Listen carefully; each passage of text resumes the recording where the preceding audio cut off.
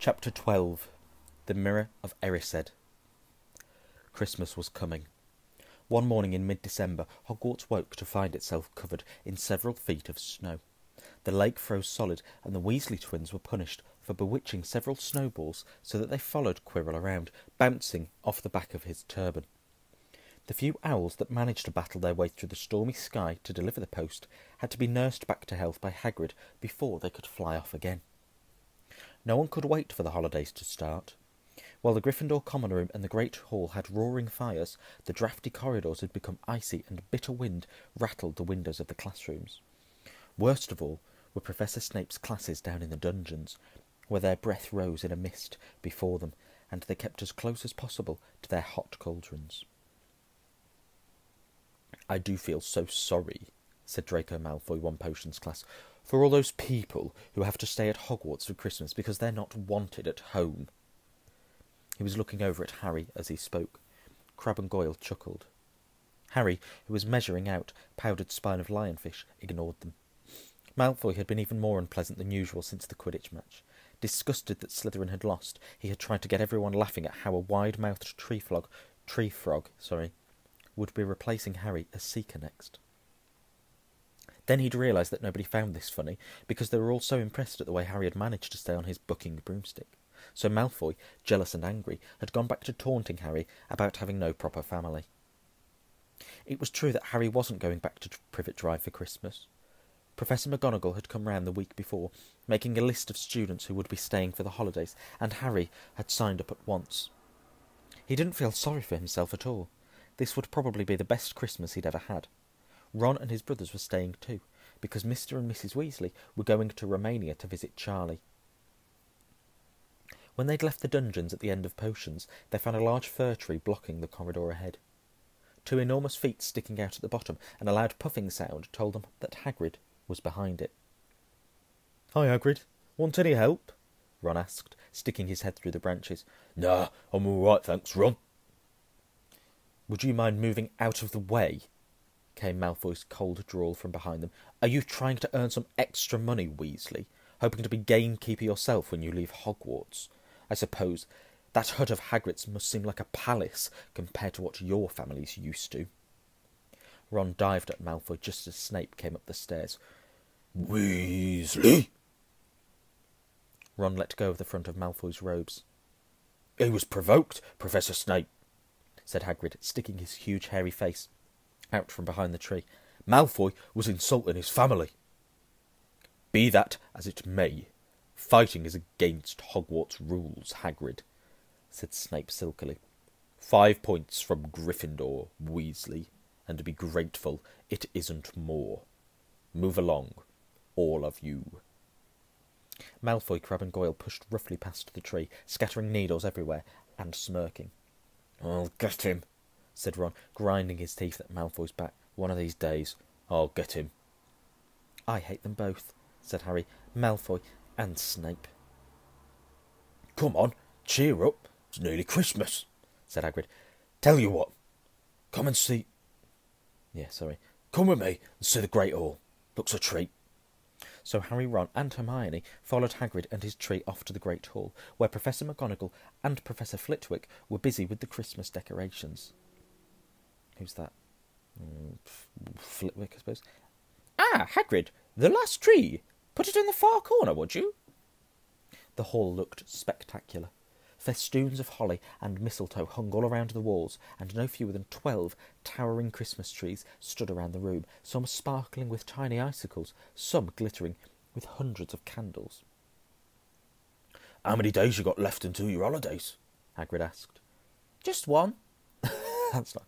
"Just one," said Hermione. "And that reminds me, Harry, Ron, we've got half an hour before lunch. We should be in the library." "Oh, yeah, you're right," said Ron, tearing his eyes away from Professor Flitwick, who had golden bubbles blossoming out of his wand and was trailing them over the branches of the new tree. "The library?" said Hagrid, following them out of the hall. "Just before the holidays? Bit keen, aren't you?" "Oh, we're not working," Harry told him brightly. "Ever since you mentioned Nicholas Flannel. I nearly called him then. Nicholas Flannel. Find him on your face. Ever since you've mentioned Nicholas Flamel, We've been trying to find out who he is. You what? Hagrid looked shocked. Listen here, I've told you. Drop it. It's nothing to you, what that dog's guarding. We just want to know who Nicholas Flamel is. We just want to know who Nicholas Flamel is. That's all, said Hermione.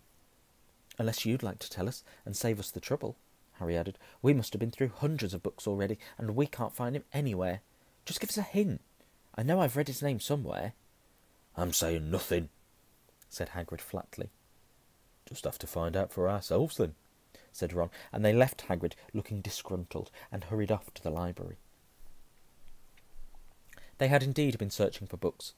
They had indeed been searching books for Flamel's name ever since Hagrid had let it slip, because how else were they going to find out what Snape was trying to steal? The trouble was, it was very hard to know where to begin, not knowing what Flamel might have done to get himself into a book. He wasn't in Great Wizards of the 20th Century, or Notable Magical Names of Our Time. He was missing, too, from Important Modern Magical Discoveries, and a study of recent developments in wizardry. And then, of course, there was the sheer size of the library, tens of thousands of books, thousands of shelves, hundreds of narrow rows. Hermione took out a list of subjects and titles she had decided to search, while Ron strode off down a row of books and started pulling them off the shelves at random. Harry wandered over to the restricted section. He had been wondering for a while if Flamel wasn't somewhere in there. Unfortunately, you needed a specially signed note from one of the teachers to look in any of the restricted books, and he knew he'd never get one.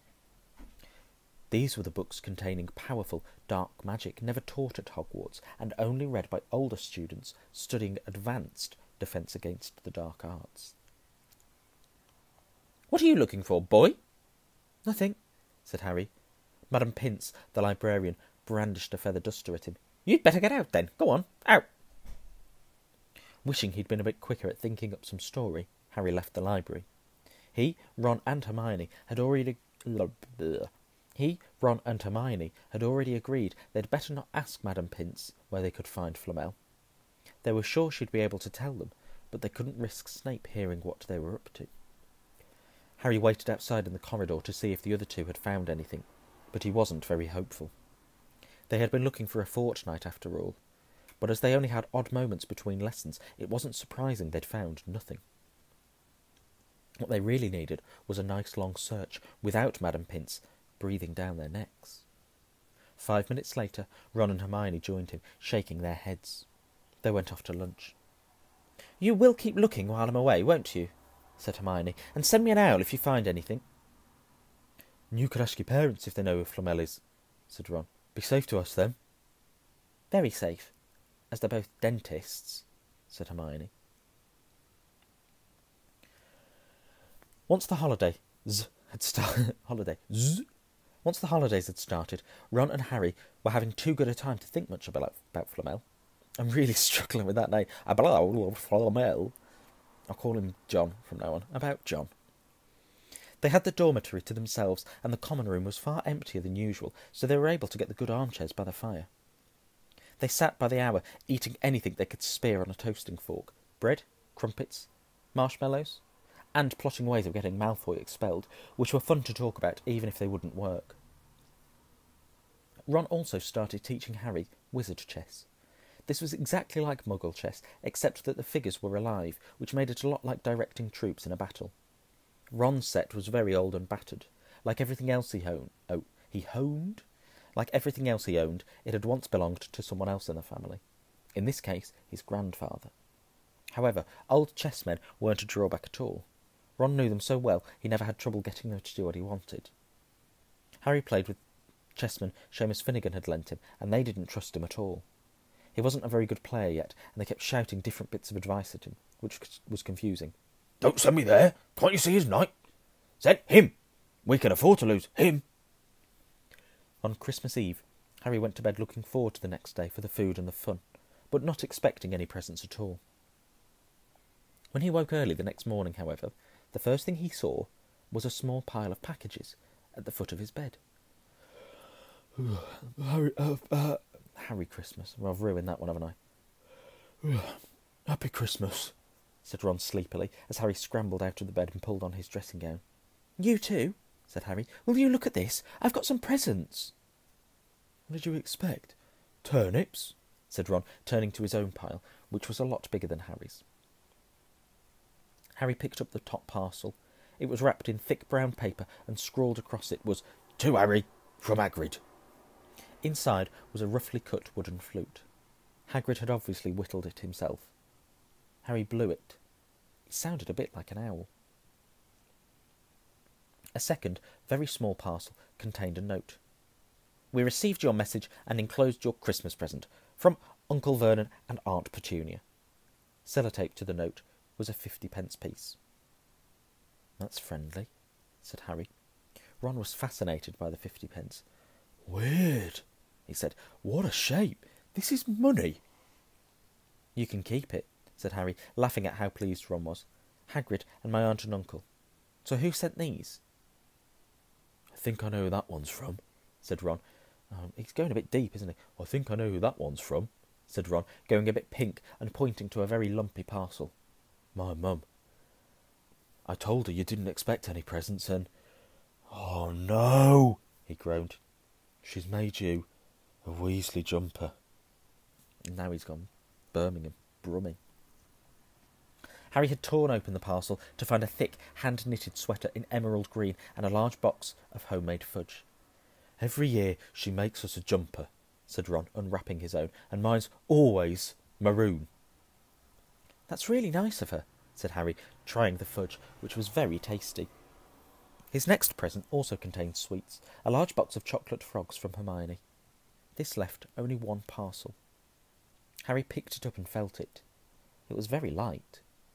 He unwrapped it. Something fluid and silvery... let's try that again, Something fluid and silvery grey went slithering to the floor, where it lay in gleaming folds. Ron gasped. "I've heard of those," he said in a hushed voice, dropping the box of every flavour beans he'd got from Hermione. "If that's what I think it is, they're really rare and really valuable." "What is it?" Harry picked the shining, silvery cloth off the floor. It was strange to touch, like water woven into material. "It's an invisibility cloak," said Ron, a look of awe on his face. "I'm sure it is. Try it on." Harry threw the cloak around his shoulders, and Ron gave a yell. "It is! Look down!" Harry looked down at his feet, but they had gone. He dashed to the mirror. Sure enough, his reflection looked back at him, just his head suspended in mid-air, his body completely invisible. He pulled the cloak over his head, and his reflection vanished completely. "There's a note," said Ron suddenly. "A note fell out of it." Harry pulled off the cloak and seized the letter, written in narrow, loopy writing he had never seen before, with the following words. "Your father left this in my possession before he died. It is time it was returned to you. Use it well. That was the end of the page. Use it well. A very Merry Christmas to you." There was no signature. Harry stared at the note. Ron was admiring the cloak. "I'd give anything for one of these," he said. "Anything. What's the matter?" "Nothing," said Harry. He felt very strange. Who had sent the cloak? Had it really once belonged to his father? Before he could say or think anything else, the dormitory door was flung open, and Fred and George Weasley bounded in. Harry stuffed the cloak quickly out of sight. He didn't feel like sharing it with anyone else yet. "Merry Christmas!" Hey, look! Harry's got a Weasley jumper too."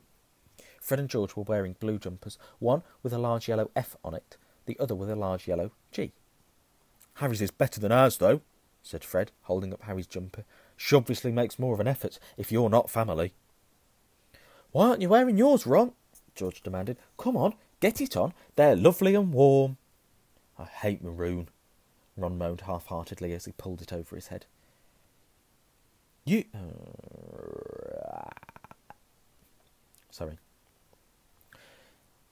Who's that? Right, Ron moaned half-heartedly as he pulled it over his head. "You haven't got a letter on yours," George observed. "I suppose she thinks you don't forget your name, but we're not stupid. We know we're called tripped over that, haven't I? We know we're called Gred and Forge. What's all this noise? Percy Weasley stuck his head through the door, looking disapproving. He had clearly come halfway through and... just dropping the ball all over the place. He had clearly come halfway through unwrapping his presents, as he, too, carried a lumpy jumper over his arm, which Fred seized. P for prefect. Get it on, Percy. Come on, we're all wearing ours. Even Harry got one. And you're not sitting with the prefects today either, said George. Christmas is a time for family. The Frodge. What? It's a Frodge. They frog-marched Percy from the room, his arms pinned to his sides by his jumper. Right, well, that was diabolical. Harry had never, in all his life, had such a Christmas dinner. 100 fat roast turkeys, mountains of roast and boiled potatoes, platters of fat chipolatas,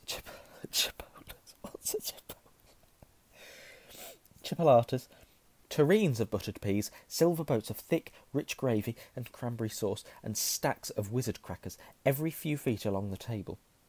These fantastic crackers were nothing like the feeble Get my foot out my mouth. The feeble muggle ones the Dursleys usually bought, with their little plastic toys and their flimsy paper hats. Harry pulled a wizard cracker. I'm not going to lie, the pause there was because I thought he meant, like, cream crackers with a bit of cheese on the top.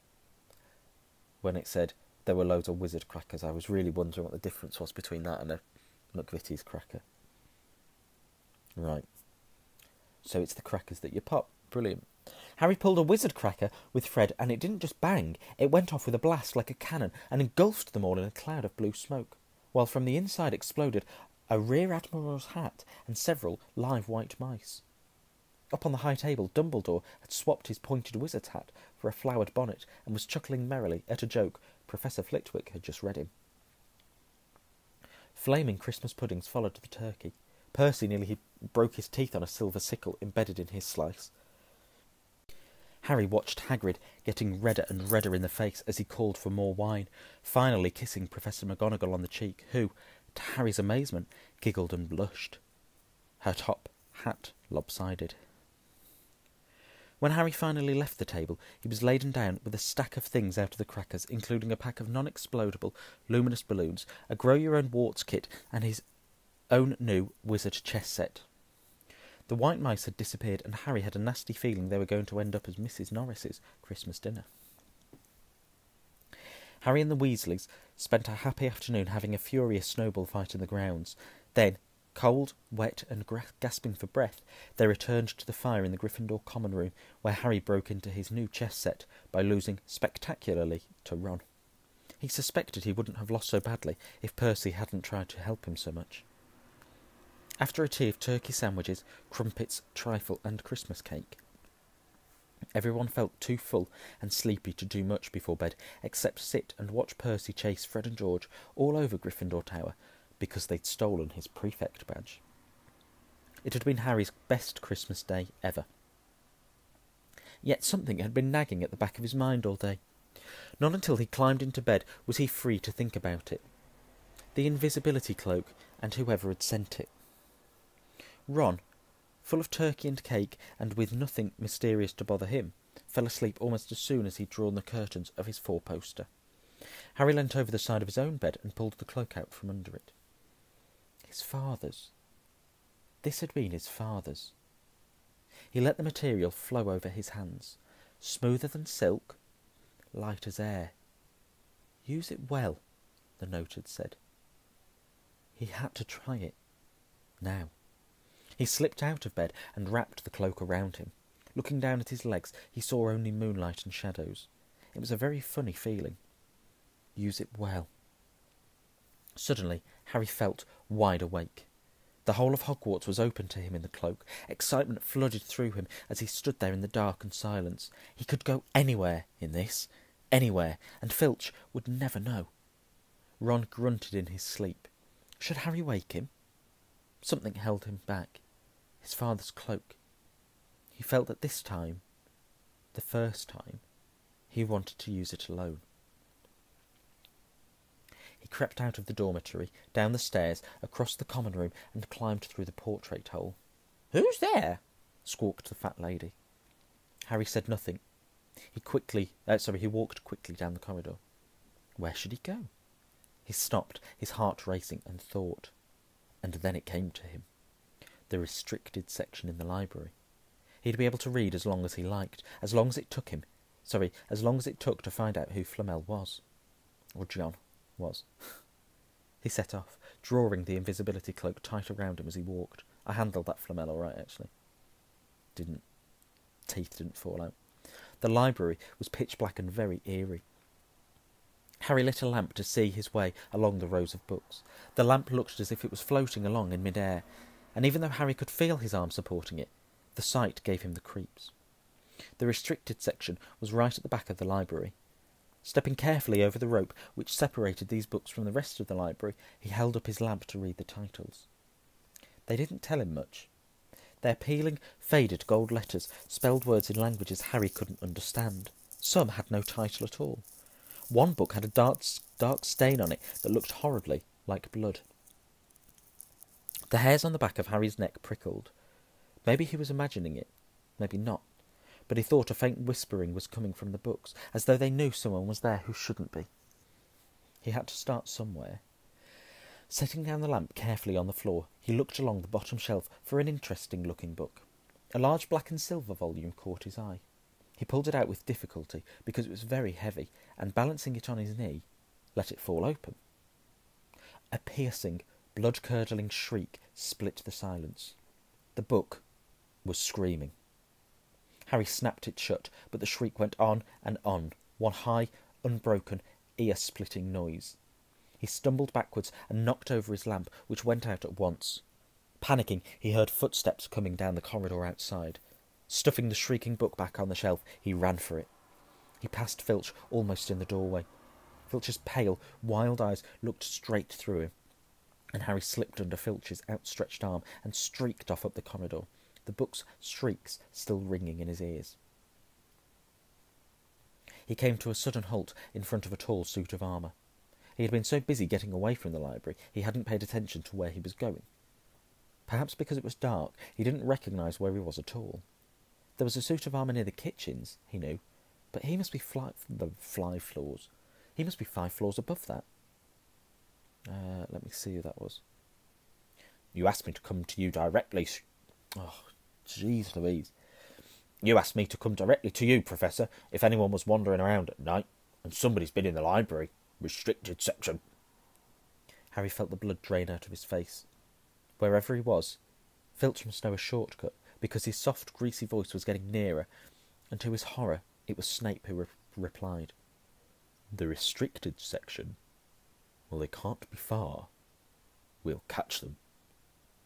Harry stood rooted to the spot as Filch and Snape came round the corner ahead. They couldn't see him, of course, but it was a narrow corridor, and if they came much nearer, they'd knock right into him. The cloak didn't stop him being solid. He backed away as quietly as he could. A door stood ajar to his left. It was his only hope. He squeezed through it, holding his breath, trying not to move it, and to his relief he managed to get inside the room, without their noticing anyway. They walked straight past, and Harry leant against the wall, breathing deeply, listening to their footsteps dying away. That had been close. Very close.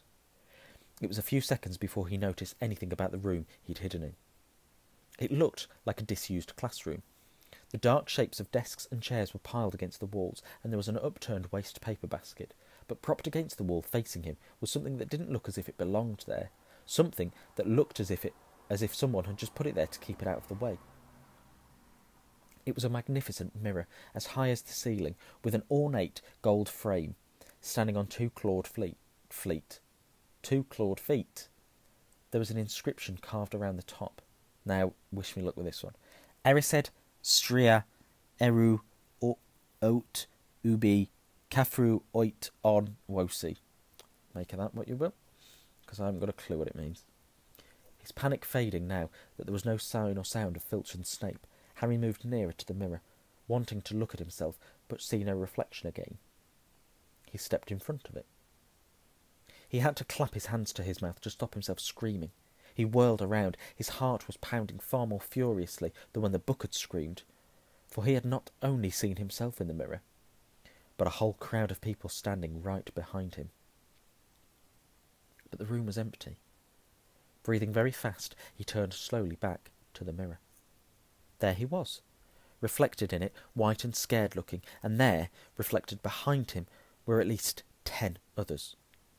Harry looked over his shoulder, but still no one was there. Or were they all invisible too?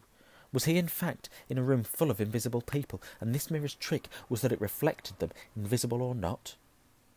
He looked in the mirror again. A woman standing right behind his reflection was smiling at him and waving. He reached out a hand and felt the air behind him. If she was really there, he'd touch her. Their reflections were so close together. But he felt only air. She and the others existed only in the mirror. She was a very pretty woman. She had dark red hair, and her eyes... Her eyes are just like mine, Harry thought, edging a little closer to the glass. Bright green, exactly the same shape, but then he noticed that she was crying. Smiling, but crying at the same time. The tall, thin, black-haired man standing next to her put his arm around her. He wore glasses, and his hair was very untidy. It stuck up at the back, just like Harry's did. Harry was so close to the mirror that his nose was nearly touching that of his reflection. "Mum?" he whispered. "Dad?" They just looked at him, smiling, and slowly Harry looked into the faces of the other people in the mirror and saw other pairs of green eyes like his, other noses like his, even a little old man who looked as though he had Harry's knobbly knees. Harry was looking at his family, for the first time in his life. The Potters smiled and waved at Harry, and he stared hungrily back at them, his hands pressed flat against the glass as though he was hoping to fall right through it and reach them. He had a powerful kind of ache inside him, half joy, half terrible sadness. How long he stood there he didn't know. The reflections did not fade, and he looked and looked until a distant noise brought him back to his senses. He couldn't stay here. He had to find a way back to bed. He tore his eyes away from his mother's face, whispered, "I'll come back," and hurried from the room. "Could have woken me up," said Ron crossly. "You can come tonight. I'm going back. I want to show you the mirror." "I'd like to see your mum and dad," said Ron eagerly. "And I want to see all your family, all the Weasleys. You'll be able to show me your other brothers and everyone." "You can see them any old time," said Ron. "Just come round my house this summer. Anyway, maybe it only shows dead things. Shame about not finding Flamel, though. Have some bacon or something. Why aren't you eating anything?" Harry couldn't eat. He had seen his parents and would be seeing them again tonight. He had almost forgotten about Flamel. It didn't seem very important any more. Who cared what the three-headed dog? Who cared what the three-headed dog was guarding? What did it matter? Oh my goodness me! Oh. I might just stop correcting myself. What did it matter? What did it matter if Snape stole it? Really? "Are you all right?" said Ron. "You look odd." "Well, I sound odd, Ronald. I sound odd, because I can't talk today." What Harry feared most was that he might not be able to find the mirror room again.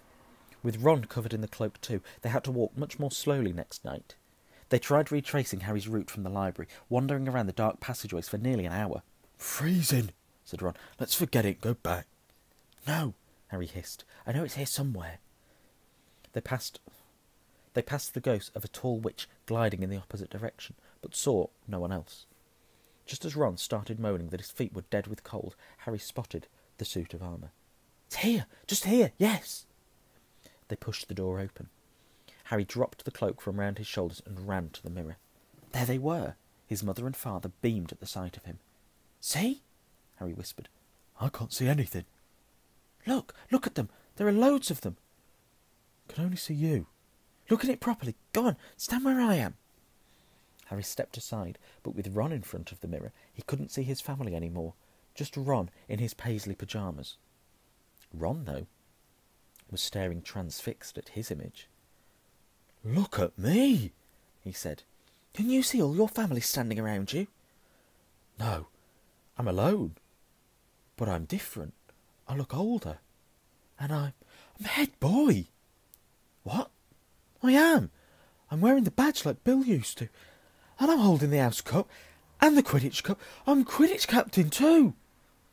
Ron tore his eyes away from this splendid sight to look excitedly at Harry. Do you think this mirror shows the future? How can it?